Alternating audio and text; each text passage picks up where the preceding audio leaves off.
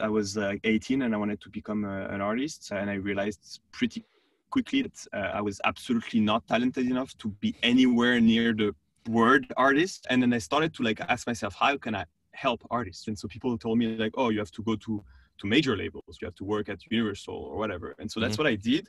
And obviously that was the worst way to actually help artists, because like the world of music was getting destroyed by this kind of like post-permission reality. And it was the first industry to get absolutely just devastated by this tsunami.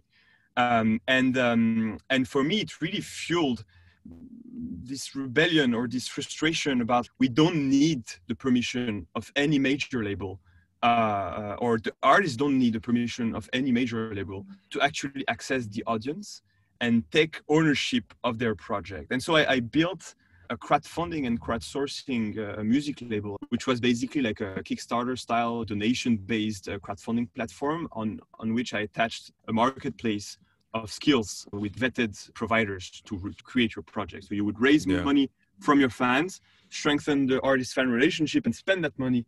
And so the thing was like, okay, now you don't need the labels, right? Yeah. But the thing is that most of the artists, they were not thinking like that at all. Mixing that realization from the old music industry and the old artist mindset with then spending the next 10 years helping startups grow and be more ambitious, and seeing young entrepreneurs that have learned anything online, coding, etc., go on and build like VC-backed startups. I was like, it sounds like this post-permission thing is not one small isolated phenomenon.